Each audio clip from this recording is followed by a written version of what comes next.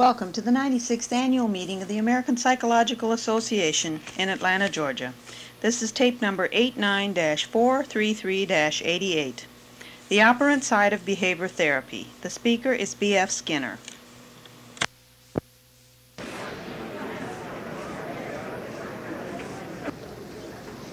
In the introduction of an eminent scholar in psychology, it is customary to make reference to his or her contributions to a specific area of expertise. For example, one might refer to a clinician's contributions in the study of depression or to those of a social psychologist interested in self-presentation. It is not adequate to do this with B.F. Skinner because his contributions, rather than having been restricted to a single problem or subset of them, have been to psychology as a whole. Although it is not always readily acknowledged, Professor Skinner is the most influential psychologist who ever lived. As evidence, let me describe some examples of his impact as recently summarized by Travis Thompson. In the laboratory, methods pioneered by Dr. Skinner are used not only in psychology, but also in physiology, pharmacology, neurochemistry, and toxicology, among others. These procedures continue to have wide applicability in psychology, having contributed materially to the study of such things as psychophysics, social interactions, drug effects, innate releasing stimuli, and many other important psychological phenomena. Such contributions as these alone would be enough to guarantee a unique place in the history of psychology for anyone. But B.F. Skinner's influence goes far beyond this. It is impossible to summarize briefly what Professor Skinner has given to our science, but as three quick examples, consider that his contributions include: 1, his great 1945 paper on operationism, in which he challenged the field to conduct not a logical, not a metaphysical, not a phenomenological, but a psychological analysis of private events like thinking and feeling. That challenge remains unmet. 2, his tremendously thorough, insightful, and still widely underappreciated book on verbal behavior. It's a very difficult book, so difficult that a person with the perspicacity of Chomsky did not understand it.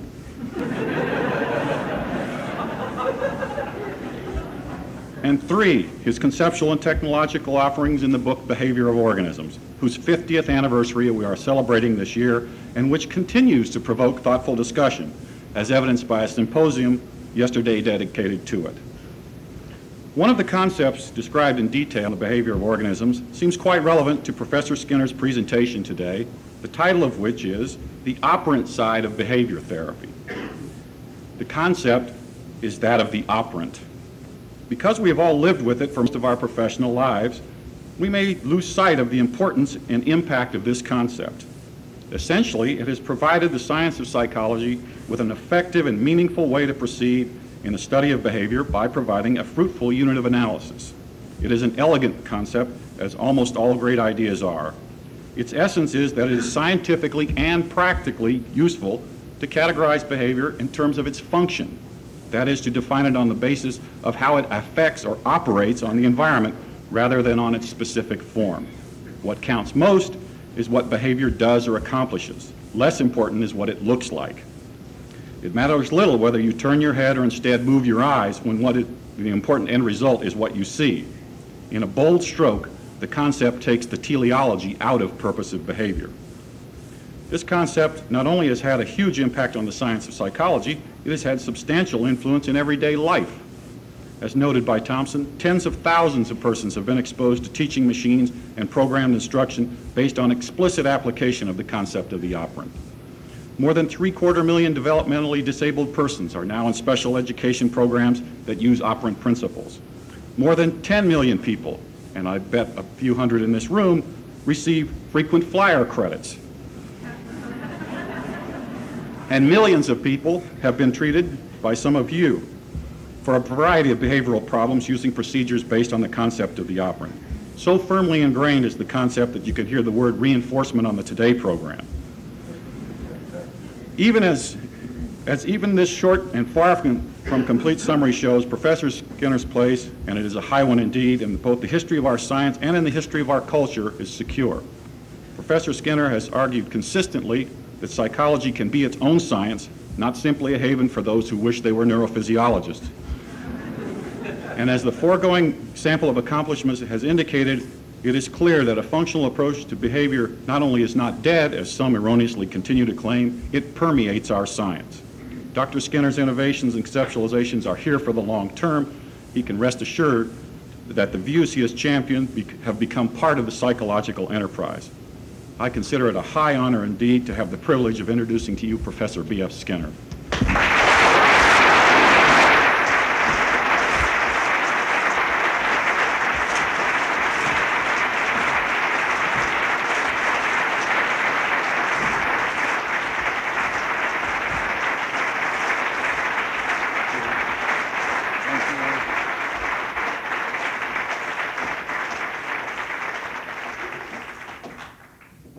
Thank you, Dr. Branch, for that conservative introduction. In 1913, John B. Watson issued his famous manifesto. The subject matter of psychology was behavior. It is easy to forget how radical that must have seemed. Psychology had always been the science of mental life, and that life was to be studied through introspection, a process of self-examination borrowed from the philosophers who had used it for more than 2,500 years.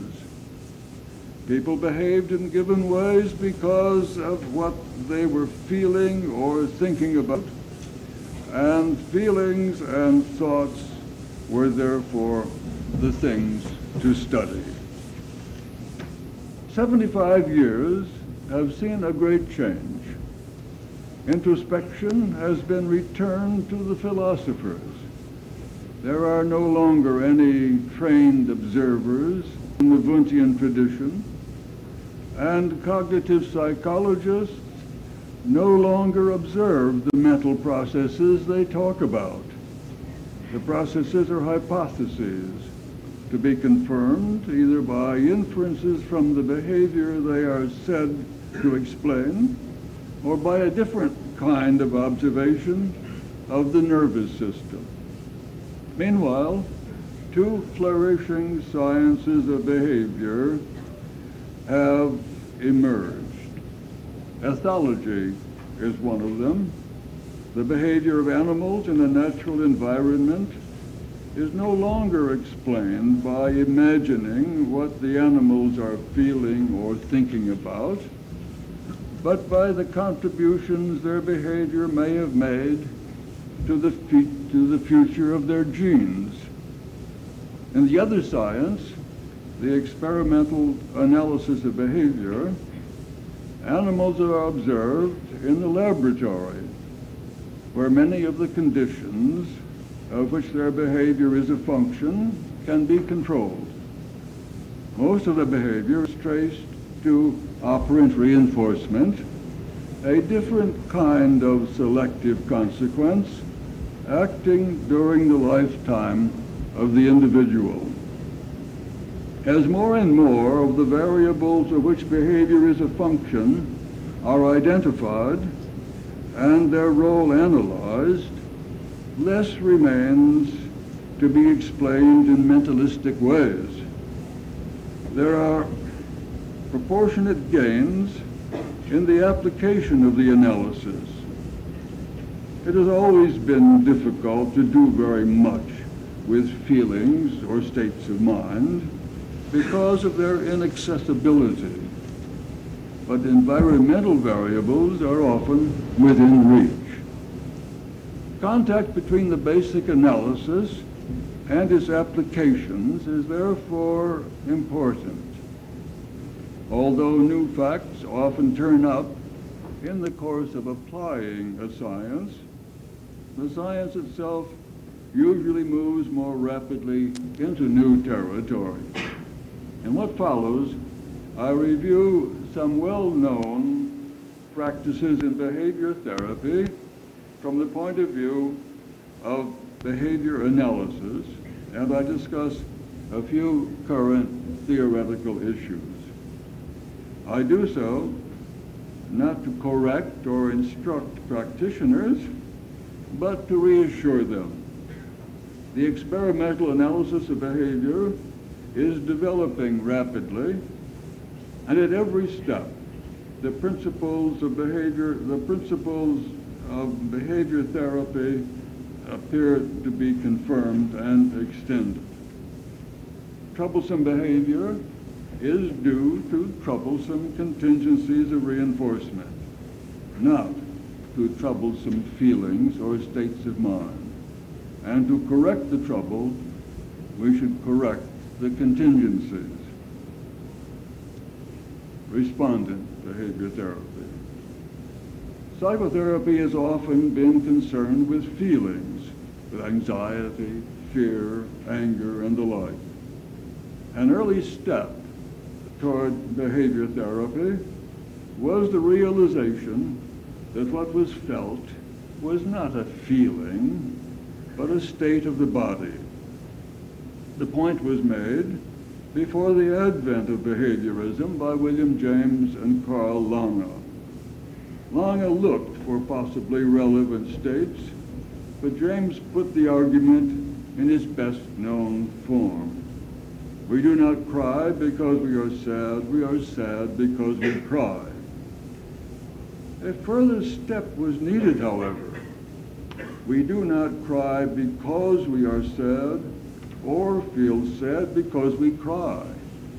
We cry and feel sad because something has happened. Perhaps a friend has died. We must know something about the earlier event if we are to explain either the crying or the state felt. That is the behavioristic position. Turn to environmental antecedents to explain what one does and at the same time what one feels while doing it. For every state felt and given the name of a feeling, there is presumably a prior environmental event of which it is the product. Behavior therapy addresses the prior event rather than the feeling. What are felt as emotions are largely the responses of glands and smooth muscles. Efforts were once made to define a given emotion as a particular pattern of such responses. The variables of which the behavior is a function are a more promising alternative. Some aggressive behavior, for example, is genetic. It has evolved because of its contribution to the survival of the species. Variables of that kind are largely out of reach in dealing with the behavior of an individual, although aggressive behavior can often be allowed to adapt out. Much more can be done when emotional responses result from respondent behavior, Pavlovian conditioning. Troublesome behavior can then often be extinguished, and other behavior can be conditioned to replace it. Such adaptation, both adaptation and extinction, have fewer unwanted side effects when stimuli are presented with gradually increasing intensities. The process is called, of course, desensitization. Operant behavior therapy. Therapists have been as much concerned with what people do as with what they feel. Behavior therapists trace what is done to two kinds of selective consequences: innate behavior to natural selection and learned behavior to operant reinforcement. A given instance is usually a joint product of both. There is an operant side of emotion, for example. Fear is not only a response of glands and smooth muscle, it is a reduced probability of moving toward a feared object and a heightened probability of moving away from it. Anger is a greater probability of hurting someone and the lesser probability of acting to please.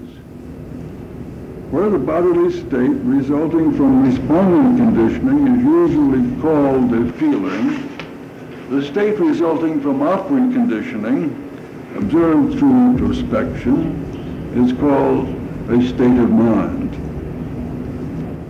Important distinctions are obscured, however. When behavior is attributed to a state of mind,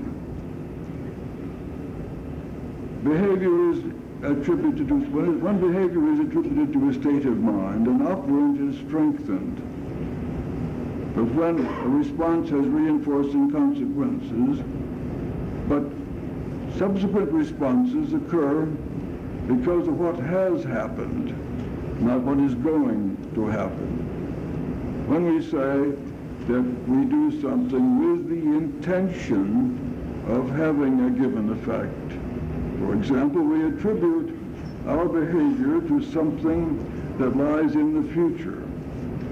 But both the behavior and the state introspectively observed at the time are due to what has happened in the past. Expectation misrepresents the facts in the same way. To take an operant example, when a reinforcing consequence has followed something we have done, we are said to expect that it will still follow when we do it again. What is introspectively observed is the bodily state resulting from the past occurrence. When one stimulus has often followed another, regardless of anything we have done, we are said to expect the second whenever the first occurs. That kind of expectation is a bodily state resulting from respondent conditioning. Terms for states of mind have never been very consistently used. The nervous system which bring our behavior into contact with various parts of our own body are not very efficient. And we cannot observe many states of the bodies of others, at least while they are alive. In any case, explanations of that sort must themselves be explained. We make no progress by explaining one state of mind as the effect of another. We must get back to something that can be directly observed and, if possible, put to use. That means, of course, the genetic and personal histories responsible both for the behavior and, in passing, the states of the body introspectively observed. Some examples. The operant side of behavior therapy can be illustrated by considering a few characteristic problems, in each of which behavior is traced to a contingency of natural selection or operant reinforcement rather than to a state of mind. Positively reinforced behavior is often accompanied by a state which we report by saying that we are doing what we want to do, like to do, or love to do. There is a special reason why such behavior is often troublesome. The reinforcing effect of a particular consequence may have evolved under conditions which no longer prevail. For example, most of us are strongly reinforced by salty or sweet foods. Not because large quantities are good for us now, but because salty and sweet foods were in short supply in the early history of the species, and those who, thanks to a genetic variation found them particularly reinforcing, were more likely to eat them and survive. The increased susceptibility to reinforcement then led to the discovery and processing of vast quantities of salty and sweet foods, and we now eat too much of them and may turn to therapy for help. An increased susceptibility to reinforcement by sexual contact would also have had great survival value in a world subject to famine, pestilence, and predation. And it now raises problems not only for individuals, but for an already overpopulated world. A strong susceptibility to reinforcement by signs that one has hurt another person would also have evolved because such signs shape and maintain skillful combat. The boxer who shows that he has been hurt has taught his opponent how to hurt. The strong reinforcement of aggressive behavior, like that of sexual behavior, raises problems both for the individual and the world. Problems also arise from reinforcers which have never had any evolutionary advantage. Homo sapiens is not the only species to have discovered them. The reinforcing effects of alcohol, heroin, cocaine, and other drugs are presumably accidental. They are particularly troublesome when their use leads to the powerful negative reinforcers we call withdrawal symptoms. The craving from which an addict is said to suffer is a bodily state which accompanies behavior due to anomalous reinforcers. A different problem arises when a repertoire of behavior conditioned in one environment undergoes extinction in another. The relevant bodily state may be called discouragement, a sense of failure, helplessness, a loss of confidence, or depression. A different kind of depression follows when, having acquired a large and effective repertoire in one place, one moves to another in which it cannot be executed. The behavior is not extinguished. There are things one still wants to do, but appropriate occasions are lacking. The student who has acquired an effective repertoire in college may find no place for it in the world to which he moves upon graduation. The person who moves to a new city may suffer the same kind of depression when a repertoire appropriate to the old city does not work well in the new one. Addiction to anomalous reinforcers is quite different from the addiction that is due to certain schedules of reinforcement. The so-called variable ratio schedule is especially likely to cause trouble. It is a useful schedule because it maintains behavior against extinction when reinforcers occur only infrequently. The behavior of the dedicated artist, writer, businessman, or scientist is sustained by occasional, unpredictable reinforcement. We also play games because our behavior is reinforced on a variable ratio schedule, and for the same reasons, we gamble. In the long run, gamblers lose because those who maintain the contingencies must win. As with behavior due to anomalous reinforcers, gambling is an addiction in the sense that there is no ultimate gain, at least for most of those who gamble. Many troublesome problems calling for therapy arise from a fault in operant conditioning itself. The process presumably evolved because behavior was... Sorry? because behavior was strengthened when it produced important consequences for both individual and species.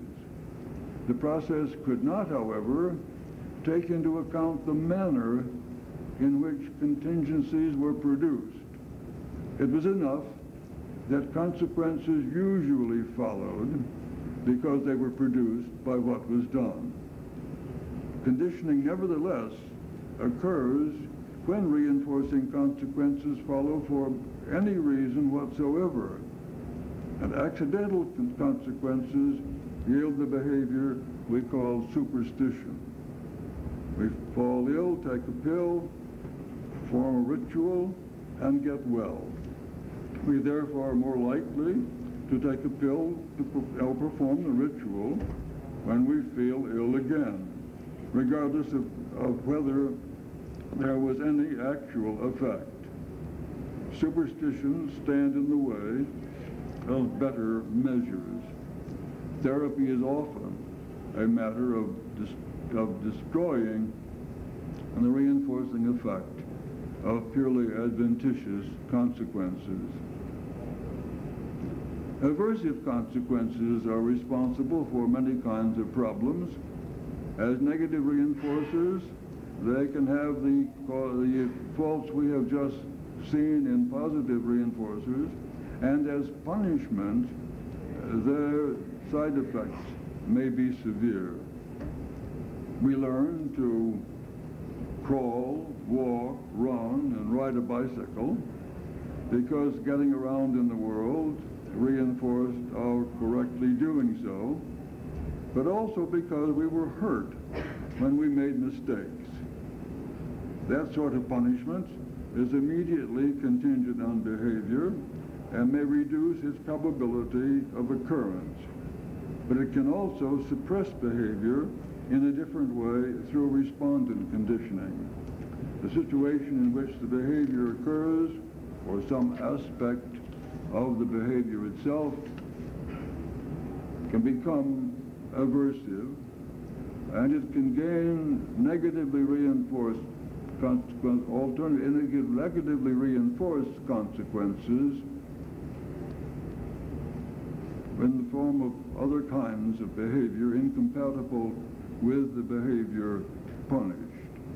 The punished person remains as strongly inclined to behave in the way punished as ever, but escapes from the threat of punishment by doing something else instead. When punishment is imposed by other people, as it often is, it is seldom immediately contingent on what is done and works via respondent conditioning. The bodily state resulting from the threat of deferred punishment is named according to its sources. When punished by one's peers, it is called shame. When by a government, guilt. When by a religious agency, a sense of sin. One way to escape is to confess and take the punishment. But when the behavior upon which a deferred punishment was contingent is not clear, escape can be difficult. Merely incidental aversive contingencies generate unexplained feelings of shame, guilt, or sin. For the continuation of this program, turn your tape over at this point. Thank you.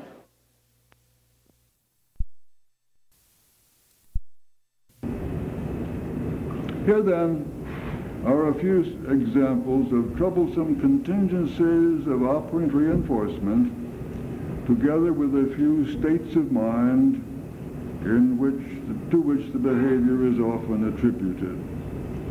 Other examples could be given. The list seems endless, but these are perhaps enough to show the precision and power of the operant analysis. It does not follow, however, that behavior therapists should never ask their clients what they are feeling or thinking about. From their answers, something may be inferred about the contingencies responsible. Sorry.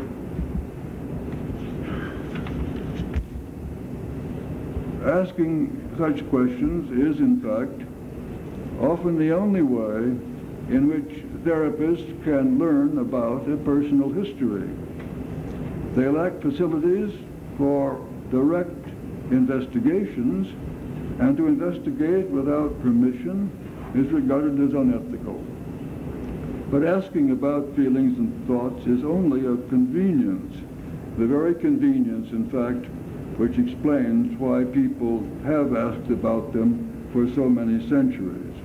And we must turn to more accessible variables if we are to have a scientific analysis to use to do something about personal problems. The argument for operant behavior therapy is essentially this: what is felt as feelings or introspectively observed as states of mind or states of the body which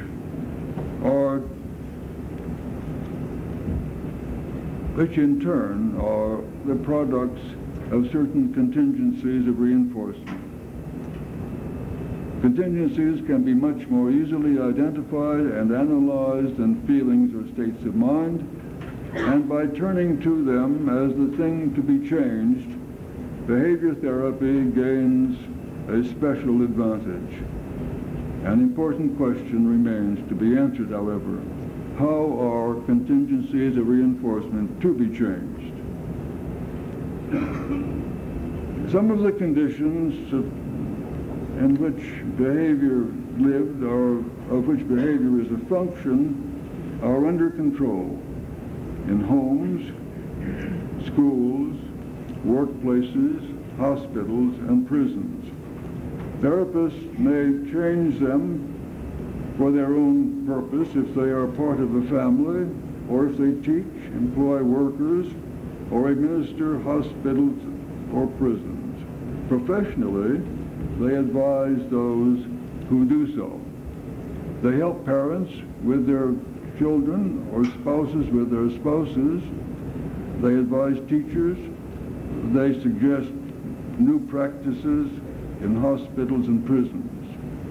They can do so because some of the conditions under which people live can be controlled.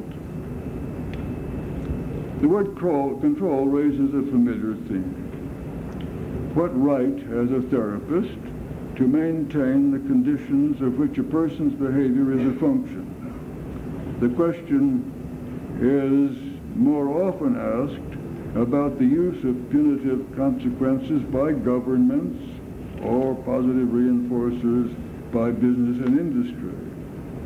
If it is not so often asked about psychotherapy, perhaps it is because psychotherapists have not demonstrated any threatening power, or because, like Carl Rogers, they insist that they are not exercising control at all.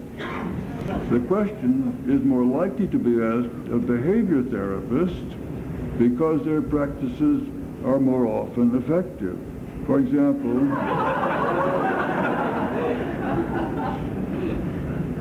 token economies in hospitals or prisons, for example, have been challenged primarily because they work. Food, even institutional food, is a reinforcer and can often be made contingent on behavior.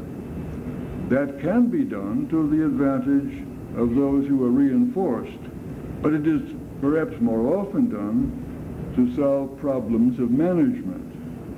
The ethical question would seem to be cui bono, who profits?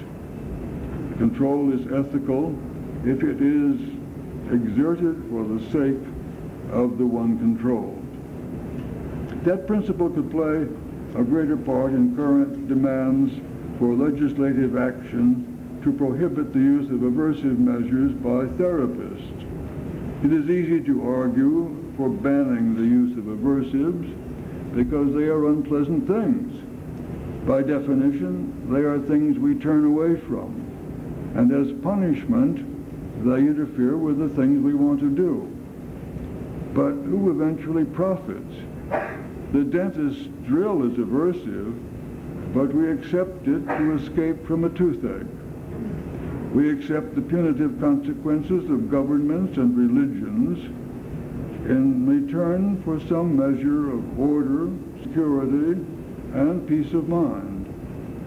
When aversive consequences are used to stop the bizarre behavior of autistic people long enough to bring them under the control of non-aversive practices, they would also seem to be justified. But only if no other measures can be used. Too ready an acceptance of aversive measures blocks progress along other lines. It is only recently that strong sanctions have been imposed upon child abuse by parents and the battering of spouses. And corporal punishment is only now being strongly challenged in some schools. We are not yet ready to replace a police force or close the Pentagon.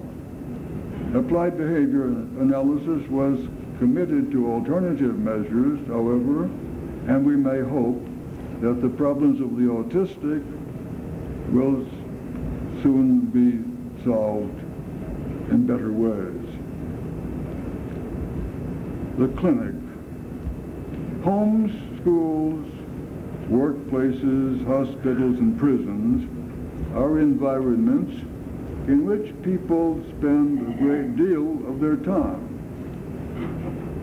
Face-to-face therapy in the clinic is different.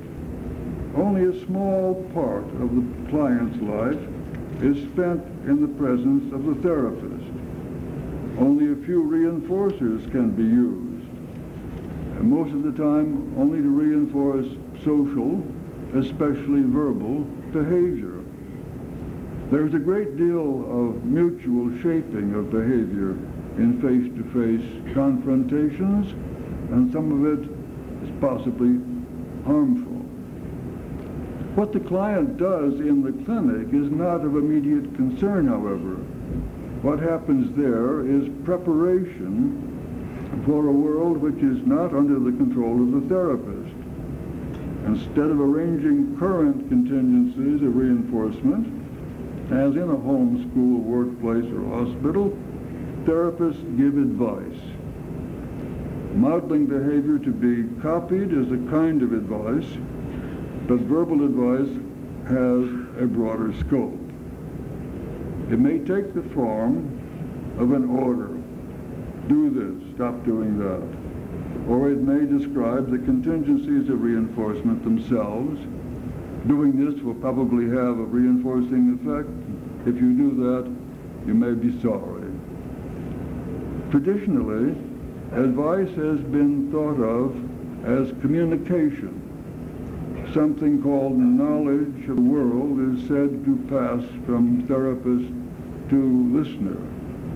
But a useful distinction has been made between showing by acquaintance and knowing by description. Knowing because something you have done has had reinforcing consequences is very different from knowing because you have been told what to do. It is a difference between contingency-shaped behavior and rule-governed behavior. But why is action taken? Children often do as they are told because they have been punished when they have not done so. And something of the sort is suggested when therapy is in therapy when it is said that the therapist should become an authority figure, perhaps that of a father or mother. But children also do as they are told because positive reinforcers have followed. Parents who contrive consequences having that effect are said to reward their children for doing as they are told. Teachers contrive similar reinforcing consequences, such as good grades or commendation, to induce their students to study. There is no natural connection, however, between the behavior and its consequences, but the practice is justified on the grounds that genuine consequences will take over in the world at large. Very little of that sort of thing is suitable in therapy. The only reinforcing consequences which induce clients to continue to take advice are largely to be found outside the clinic. Therapists who resemble people whose advice has often proved to be worth taking have an advantage. Those who do not must work in other ways. In traditional terms, they must build confidence or trust. That can sometimes be done by giving bits of advice which are not only easily followed, but will almost certainly have reinforcing consequences. Face-to-face advice may also take the form of rules for effective action. The proverbs and maxims of cultures are rules of that sort. Rules are especially useful because therapists may not be available for help in solving future problems. Not every problem can be solved by applying a rule, however, and some therapists may need to take a further step and teach their clients how to construct their own rules. That means teaching them something about the analysis of behavior. And it is usually easier to do that than teaching them how to change their feelings or states of mind. Health. Psychotherapy is said to promote mental health in the sense of helping people feel well and think clearly. Behavior therapy promotes behavioral health in the sense that it helps people behave well, not in the sense of politely, but successfully. Is there an effect on physical health? What people do may have obvious medical consequences. What they eat, how much they exercise, how carefully they avoid accidents, whether they smoke, drink, or take drugs, how often they expose themselves to infections, what medicines they take, how well they follow medical advice, and so on. Operant behavior therapists can improve medical health by helping people manage themselves in beneficial ways.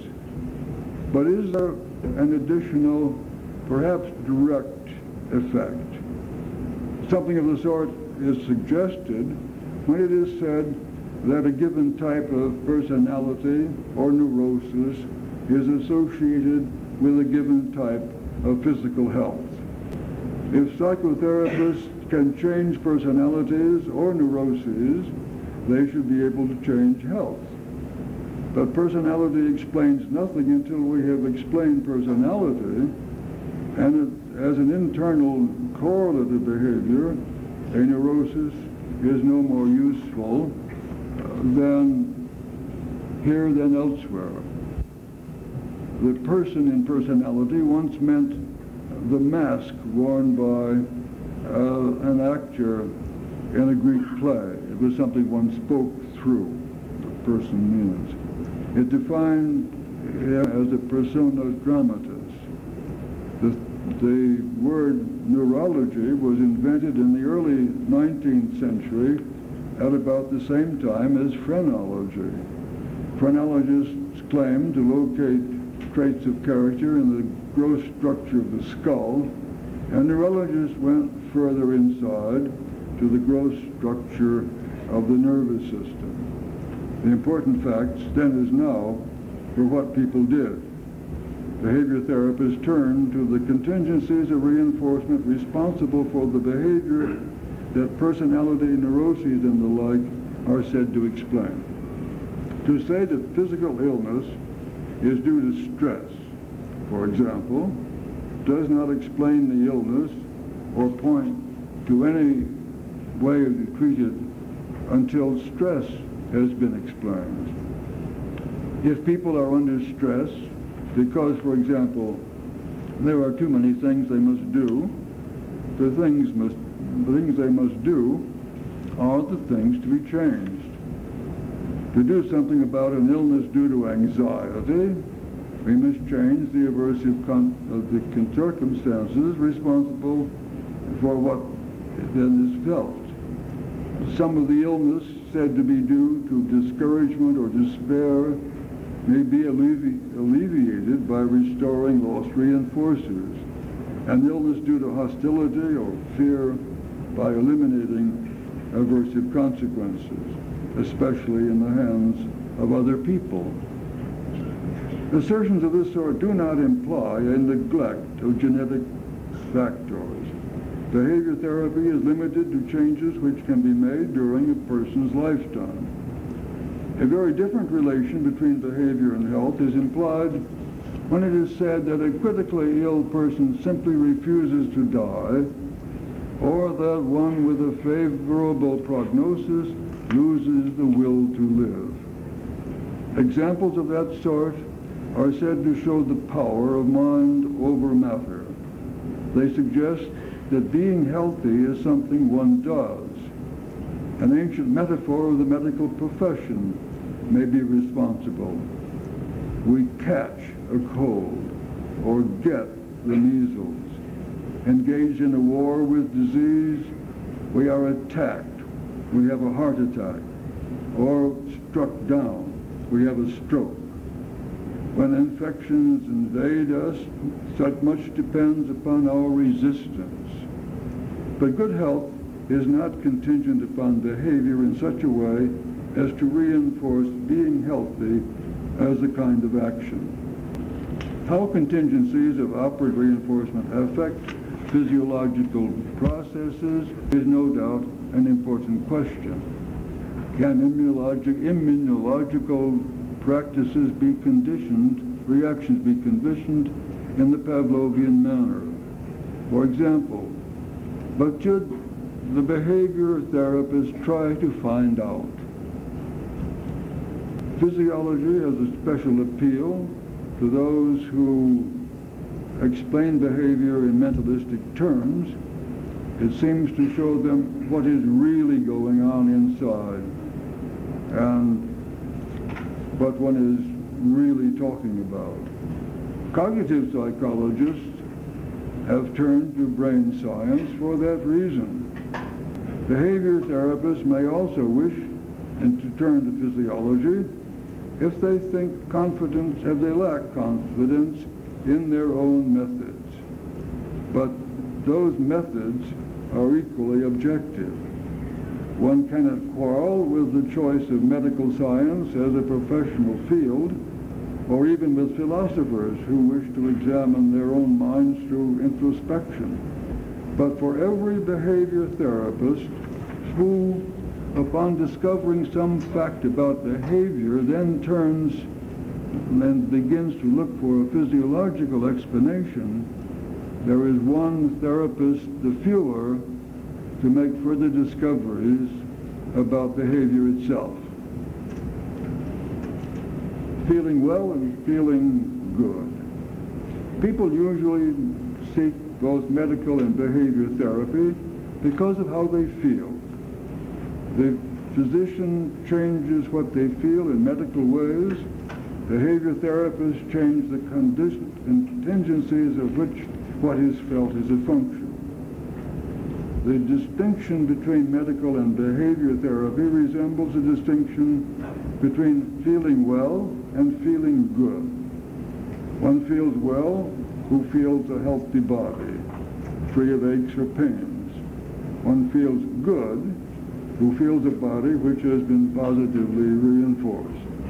Positive reinforcers please us. we call them pleasant, and the behavior they reinforce a pleasure. What is felt in that way is apparently a strong probability of action and a freedom from aversive stimuli.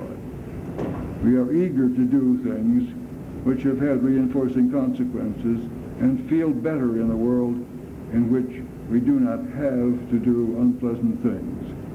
We say that we are enjoying life or that life is good. We have no complaints because complaining is negatively reinforced behavior and there are no negative reinforcers. Successful therapy builds strong behavior by removing unnecessary negative reinforcers and multiplying positive ones. Whether those whose behavior is thus stronger live any longer than other people, they can at least be said to live well in another sense. Finding a world in which one can live well in spite of the infirmities of old age was the theme of Enjoy Old Age, which I wrote with the collaboration of Margaret Vaughan. There are medical imperfections in old age which cannot be avoided. Aversive consequences are more likely to follow whatever one does, and reinforcing consequences alas less often. But the world of old people can often be changed, so that in spite of imperfections, one can enjoy more of one's life and perhaps even live a little longer. Can something of the sort be done for everyone? My utopian novel, Walden 2, published 40 years ago, was a kind of fictional anticipation of what came to be called applied behavior analysis, or specifically behavior therapy. It described a community in which governmental, religious, and capitalistic agencies were replaced by face-to-face personal contact. New members began by following simple rules, and with the help of instruction and counseling, their behavior soon is taken over by carefully designed contingencies of reinforcement.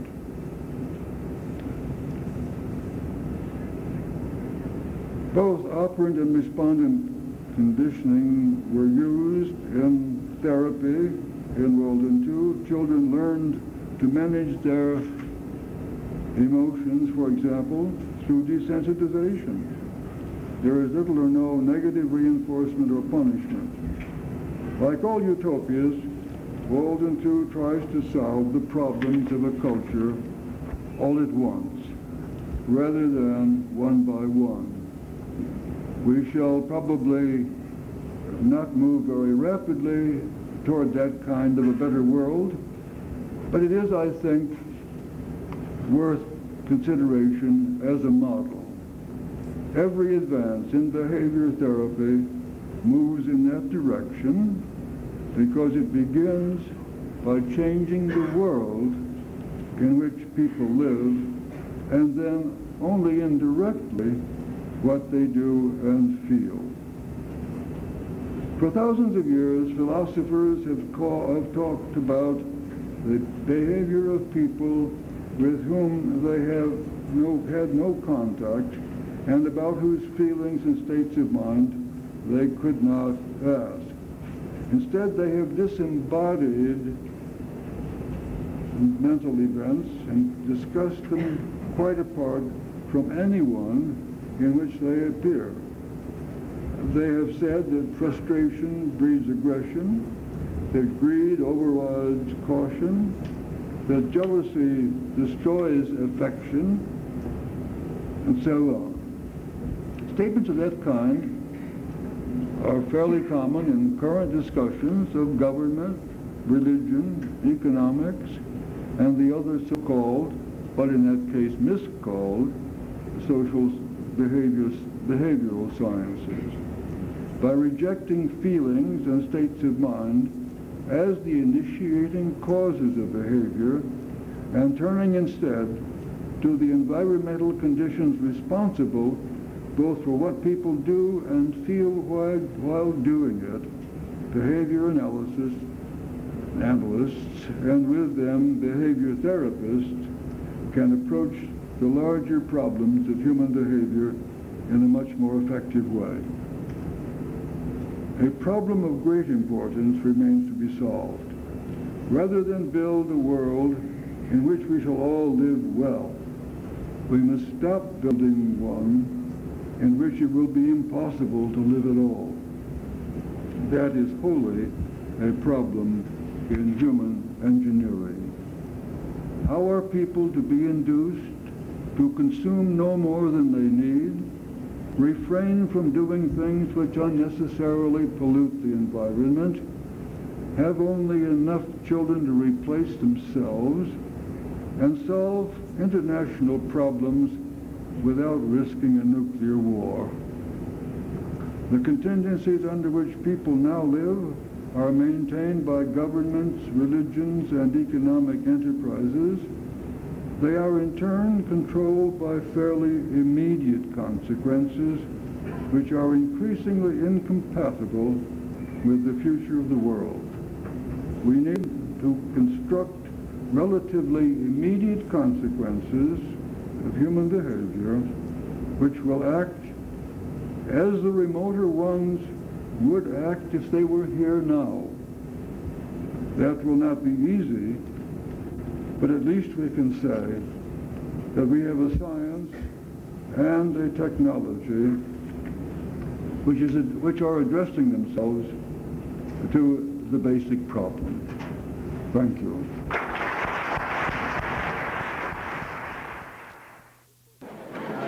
This portion of the program is now concluded. Thank you.